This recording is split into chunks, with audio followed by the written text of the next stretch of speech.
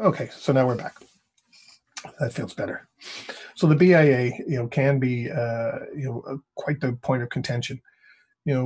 Ultimately, and I've started to write about it myself, is we're talking to all these people, and we want to know, what's important to the organization.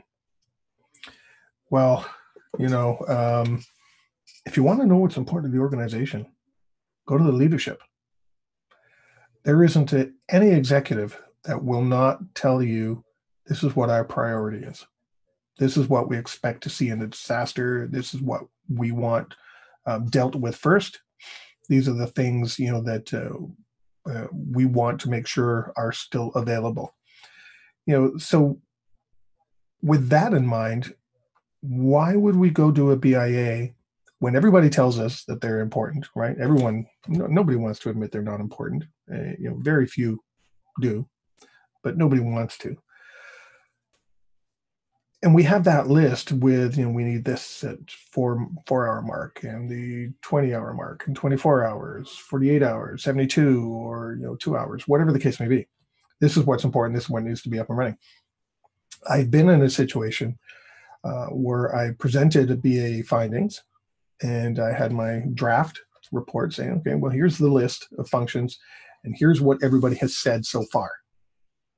And that's all it was, so far. There was still some vetting that I had to do. There were still some questions that I knew were out there. Why would this be up here if such and such is a dependency and it's way down here? So, and I showed him this list, and he looked at the BIA, all the processes and the priorities and what should come up when. And I quote, "This is embarrassing." And my initial thought was, oh my God, what did I do wrong? Like, yikes, I'm sitting here with the CFO, what did I do wrong? And he said, there's a disconnect between what executives believe is a priority for the organization and what all the department managers and subject matter experts were saying was important. So we obviously, had to go back and make a change so that the priority list from the BIA aligned with what executive expectations were. And that's one of the big points with the BIA is, does it align? Do the findings align with what executives expect? Chances are pretty good it might not. And in my case, in a few cases, it doesn't. Right now, if I do a BIA, I do go to executives first, find out, well, what's important to you guys, and then it's a lot easier to do the BIA afterwards. If someone says, oh, my sales is, critical, it has to be up in two hours. No, sales are going on hold because your boss's boss's boss told me it's going on hold. That's not the key item. So with BIAs, the best thing to do to find out what's the most important thing is go to your executives right off the bat. Find out what they want, and then your strategies and, the resources you need, your capabilities, have to then be brought up to snuff to align with their expectations, and what they want to see. If they want to see sales come up in 2 hours, well, then we work on sales coming up in 2 hours. But if sales goes on hold, everything stops. The pipeline stops. You can still have your meetings, just no signing of contracts, whatever the case may be. Then there's no point in having sales at the top of the list, right? Why would you go to that effort? Why would you even present that to them? And that's what's happening a lot with the BIAs. Now, BIAs came along in the 1990s really as a way to address the oncoming Y2K, quote, disaster, the disaster that never occurred. We'll chalk it up to good planning, but it came about then. If something goes down, well, then what do we need? What has to be up and running? And really that whole mindset of BIAs and things like that was still relatively new. And maybe for Y2K, it was perfect because if things did go wrong, if the power did go out, if our systems did shut down when, the date flipped over from 1999 to 2000 and it flipped to 1900, then that might have, it had its place. Now that we've become a lot more mature in our programs and our methodologies, our standards, our guidelines, our research, in disasters, and our scientific awareness and the different things that are out there, our technologies, is a BIA really needed? Let's face it, everyone's going to need email right away. Everyone wants the communications, to clients and customers right away. I know a lot of people say payroll is the most important thing. The only thing payroll is important to is a payroll company. Because, and I know this from being on a couple of phone calls with financial institutions about contingencies, if they can just run the previous payroll, if you are out and you're afraid that you're not going to be able to pay employees, they'll just run the previous payroll. I know that you have the risk, so-and-so had left, or, we had a new person hired. Well, that's small, or you're not going to run a $4 million payroll just because somebody isn't getting paid $500. That's, or you overpay $500. You can do those adjustments later. So the BIA at one point, was capturing a lot of that stuff in dependencies and things, but now there's so much technology, and if you don't have technology in your business, you don't really have a business. Let's face it. We are very dependent on technology, and that's going to be, what your BIA is going to be based on. All the functions in the world, it doesn't matter. What you do in your organization, you need the technology to be there. Which technology, will be defined by what the key priorities are by executives, not by a director of, marketing, or, a project management group, or, other different, accounts payable or receivable or something, And I know there's always a panic that, well, if we don't do this, we're going to get fined, and, so-and-so will get angry. Pick up the phone and talk to that, external partner. You'd be very surprised by what they say. You will be very surprised. I know management likes to, some management like to put the fear in you, that if we don't do this, we're going to get fined.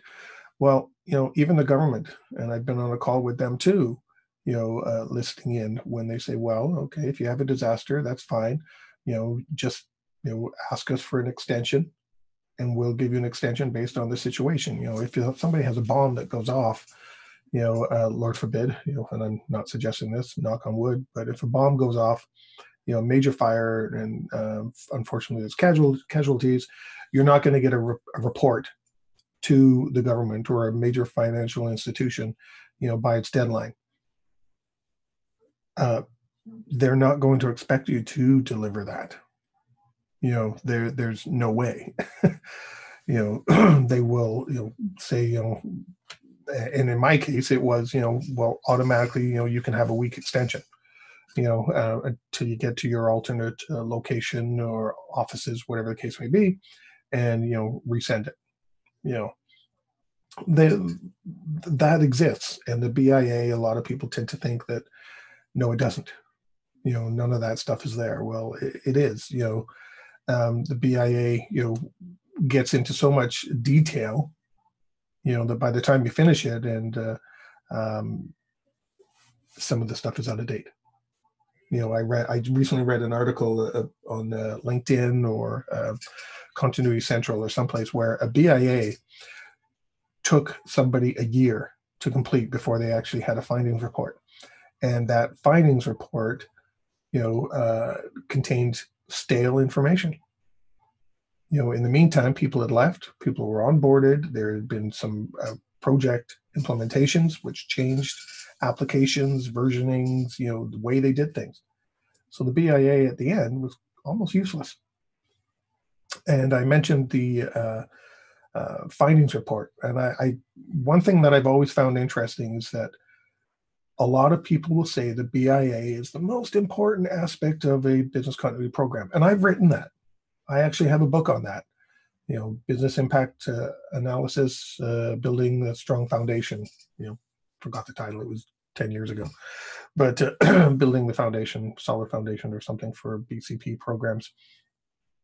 And, I've said that, the BIA is, important. So why is there no standard for the findings report? I really found that rather interesting, that if something's so important, but there is no guideline on how to present it. There's probably a few reasons for that.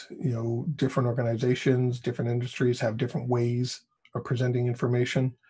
My last client that I worked for liked everything in PowerPoint. All the reports were in PowerPoint. They call them decks. And believe me, sometimes it made things easier, and sometimes they were just a big pain in the butt. Trying to do all these incredible things in PowerPoint, and sometimes it just didn't allow you to do it. So it was frustrating sometimes. But there's no standard. The only thing that they do say, different industries, and by industries I mean, the governing bodies, so to speak. Say you got to have time frames, you got to have your dependencies, you got to have your resources, all and I've seen some of these finding reports, and they're pages and pages. If it's either a Word document or a PowerPoint, it's just slides, and you can't expect executives to review that.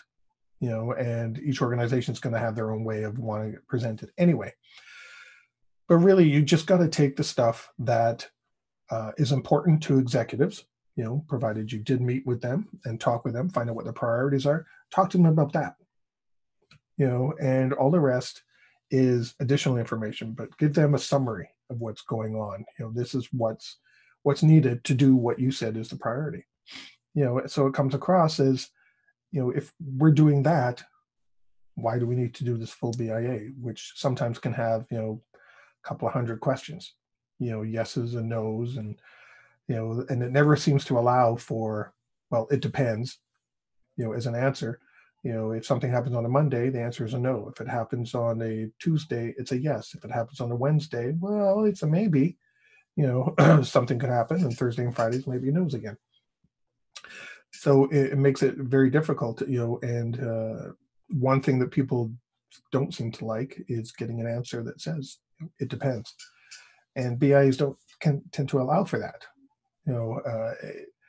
Now some applications will, but hopefully, we'll see what happens with the BIA in the coming years, because I'm sensing that there's going to be a change with regards to it, different ways of doing it. And I know, I think BCI has the different ways of release different ways of performing a BIA, and it'll be interesting to see when or if it ever gets to the point where, we're still calling this a BIA, but it really isn't a BIA.